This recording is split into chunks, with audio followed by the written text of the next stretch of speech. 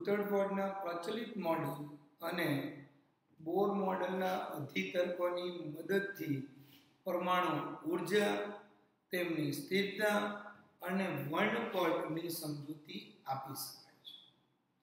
બીજી વસ્તુ યાદ રાખો કે જે રીતે બોર મોડેલમાં 3 અધિતર્ક હતા. પહેલું સ્થિરતા દર્શાવે છે, જ્યારે બીજું કોણીય વેગમાનને અનુલક્ષીને અને ત્રીજું ઊર્જા તફાવતને કારણે પરમાણુની ઊર્જા એટલે આપણે એને ફોટોન ઊર્જા સ્વરૂપે જોતા. હવે બોરના પરમાણુ મોડેલની આકૃતિ આ રીતે દર્શાવી શકાય કે આ કેન્દ્રમાં ધન વિદ્યુતભાર અને ઇલેક્ટ્રોન એની આજુબાજુની કક્ષામાં વર્તુળાકાર ભ્રમણ કરે છે અને એની કક્ષીય ત્રિજ્યા r છે. બોરના પરમાણુ મોડેલની જે આ આકૃતિ છે જેમાં કક્ષીય ત્રિજ્યા r છે. ધારો કે આ જે ઇલેક્ટ્રોન વર્તુળાકાર જે ભ્રમણ કરતો હોય એનું દળ સ્મોલ m અને વિદ્યુતભાર જે ઇલેક્ટ્રોસ્ટેટિકમાં આપણે વાંચી ગયા કે મૂળભૂત વિદ્યુતભાર હોય એટલે સ્મોલ e અને કક્ષાની ત્રિજ્યા r છે તથા આ કક્ષામાં ધારો કે તેની રેખીય ઝડપ v છે. એટલે આ ઇલેક્ટ્રોન આ ત્રિજ્યા કક્ષીય ત્રિજ્યા ધરાવતો હોય એમાં જે વર્તુળાકાર ગતિ કરતો હોય એનો ઝડપ ધારી લઈએ કે v છે. ન્યુક્લિયસમાં રહેલો વીજભાર Ze છે અને અહીંયા ઇલેક્ટ્રોન એટલે તેમની વચ્ચે બળ લાગશે જ્યાં Z પરમાણુ ક્રમાંક છે અને જ્યારે ઇલેક્ટ્રોન પરિભ્રમણ કરતો હોય ત્યારે કેન્દ્રગામી બળ લાગશે. આ કેન્દ્રગામી બળ અને જે વર્તુળાકાર માર્ગ પર ગતિ કરતો ત્યારે લાગતું વિદ્યુત બળ જો બંને સરખા હોય તો આ ઇલેક્ટ્રોન નિયમિત વર્તુળાકાર ગતિ કરશે. એટલે સંતુલિત સ્થિતિમાં વર્તુળાકાર ગતિ કરશે. ઇલેક્ટ્રોન અને ન્યુક્લિયસ પરના વિદ્યુતભારો વચ્ચે જે કુલંબીય બળ લાગતું હોય આ કુલંબીય બળ આ આકર્ષણ બળ જેટલું હોય છે. એટલે આપણે એવું કહી શકાય કે F c F e. હવે કેન્દ્રગામી બળની વાત કરતા હોઈએ એટલે mv² r અને કોઈ પણ કક્ષીય ત્રિજ્યાની વાત કરતા હોઈએ એટલે vn અને rm નો ઉપયોગ કરી શકાય છે. એટલે આપણે આ જ સમીકરણને mvn² rn² કુલંબીય બળ એટલે આ બે વચ્ચે લાગતું બળ જેના માટે k z e r². ઘણા બધા વિદ્યાર્થીઓને લાસ્ટ લેક્ચરમાં પણ ક્વેશ્ચન હતો કે સર જ્યારે ઇલેક્ટ્રોન છે તો અહીંયા માઈનસ કેમ નથી? ફરી યાદ કરો વિદ્યાર્થીઓ, બળો અને મૂળભૂત બળોના માનાંક સ્વરૂપે લઈએ. જો ઊર્જા સ્વરૂપે લઈએ તો આ જ સમીકરણને માઈનસમાં દર્શાવીએ કેમ કે તે બંધક ઊર્જા દર્શાવે છે. જ્યારે બળ માનાંક સ્વરૂપમાં હોવાને કારણે આ માનાંકની દૃષ્ટિએ ધનાત્મક લેવાય છે. આ જ સમીકરણ કેન્દ્રગામી બળ અને જે વિદ્યુત બળ લાગતો હોય કે ચુંબકીય બળ જે લાગતો હોય એમની વચ્ચે સંબંધ રજૂ કરે છે.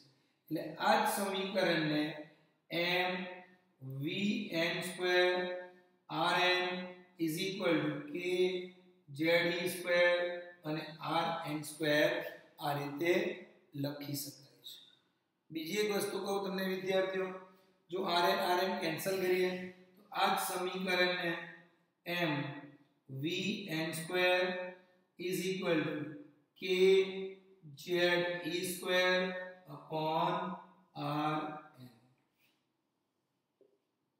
આ સમીકરણ 1.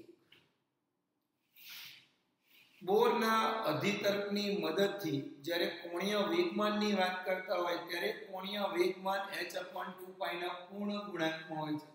એટલે બોરના અધિતર્ક 2 મુજબ ઇલેક્ટ્રોનનો કોણીય વેગમાન એ h/2π ના પૂર્ણ ગુણાંકમાં હોય છે.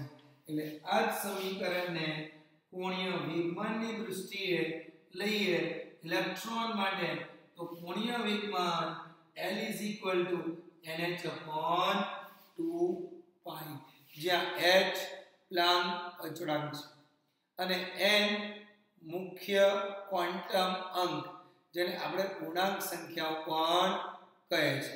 એટલે આ જ સમીકરણ પરથી આપણે l ને સૂત્રનો કર્તા બનાવીએ અને l ની જગ્યાએ જે કોણીય વેગમાનનો સામાન્ય સૂત્ર l કોણીય વેગમાન માટે સામાન્ય સૂત્ર l r એટલે સદિશ સ્વરૂપમાં લઈએ તો r ક્રોસ p એટલે આ જ સમીકરણ l mvr મહત્તમ મૂલ્ય. હવે આ બે સમીકરણની જ્યારે સરખામણી કરીએ ત્યારે mv2 m2 r2 એટલે આ જ સમીકરણને m2 r2 v2 કરીએ is equal to n2 h2 upon 4pi square. ફરી જો વિદ્યાર્થીઓ mvr અહીંયા રકમ મૂકી દીધી બંને બાજુ એનું સ્ક્વેર કરતા બંને બાજુ સ્ક્વેર કરીએ એટલે આ સમીકરણ આપણને મળે છે.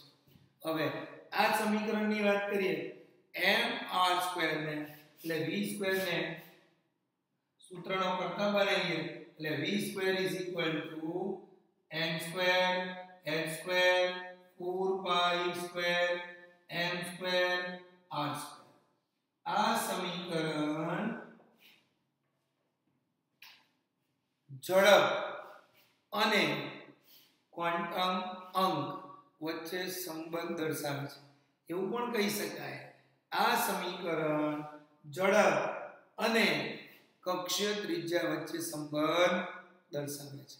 હવે આ સમીકરણનો ઉપયોગ જો આપણે કેન્દ્રગામી બળ અને જે કુલંબીય બળ લાગતું હોય એમાં કરીએ તો એના પરથી આપણે કક્ષીય ત્રિજ્યાનું સમીકરણ તારવી શકીએ. હવે કક્ષીય ત્રિજ્યાના સમીકરણની વાત કરીએ એટલે આ જ સમીકરણ પરથી mvn2 એટલે આ n ને અનુલક્ષીને લઈએ તો આ જ સમીકરણ જો હું n ને અનુલક્ષીને લઉં તો આ જ સમીકરણ શું મળશે vn2 n2 h2 upon 4pi square m2 rn2. આ જ રકમને આ સમીકરણ 1 માં મૂકી દઈએ.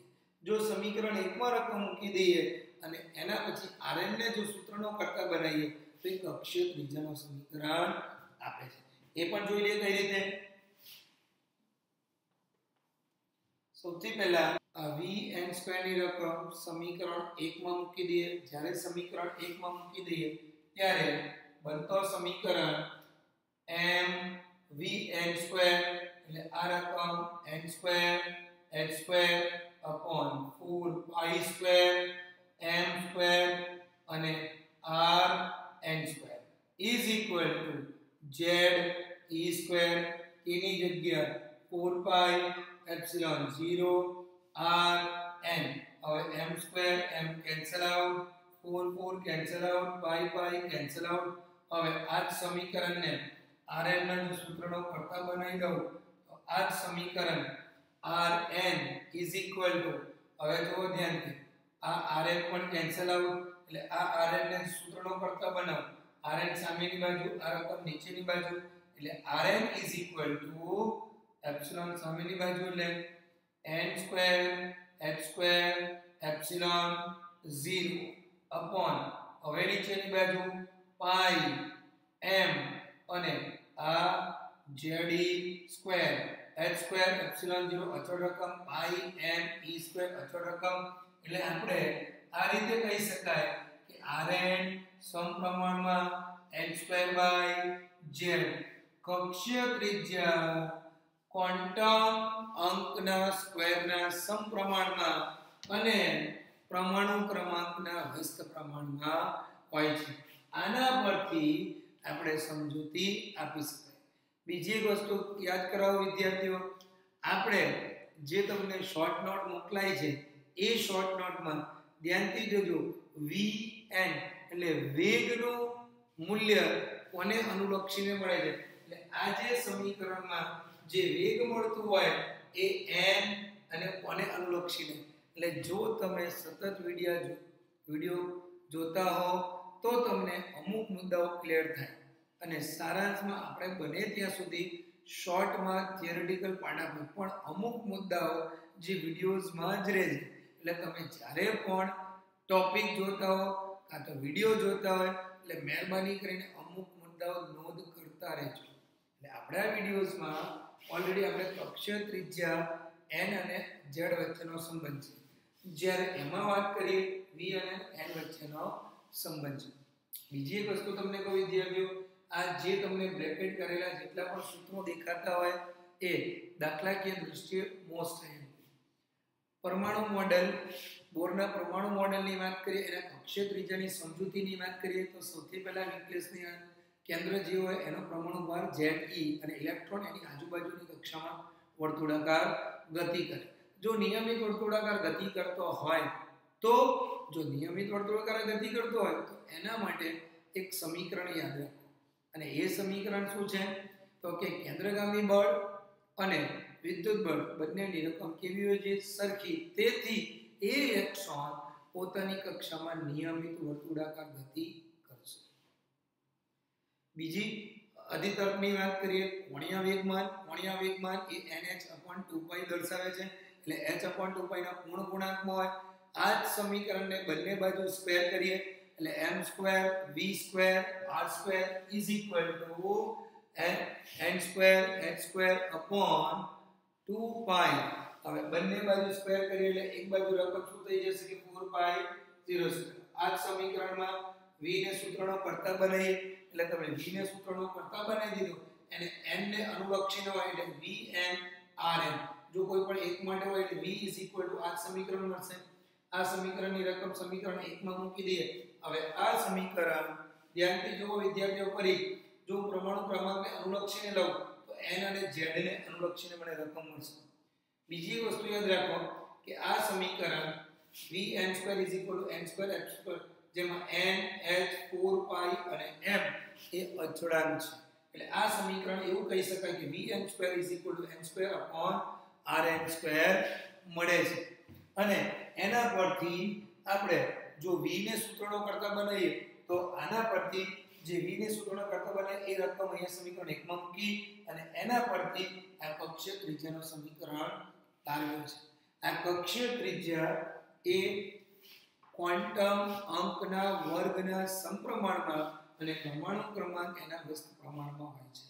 આ સમીકરણ કક્ષીય ત્રિજ્યા અને n અને z વચ્ચેનો સંબંધ દર્શાવે છે. વિદ્યાર્થીઓ, આ જે બ્રેકેટ કરેલા સૂત્રો છે એકવાર હજી પ્રેક્ટિસ કરશો. સૌથી ઈઝી મેથડ આપણે આજે જે કરાઈ છે એ છે. બીજી વસ્તુ, કંઈક રેફરન્સ બુકમાં ડિટેલ્સ હોય એ સ્ટેપ ના હોય એની જગ્યા માટે આજે જે પણ સ્ટેપ કરાયા હોય એટલું યાદ રાખજો. Thank you.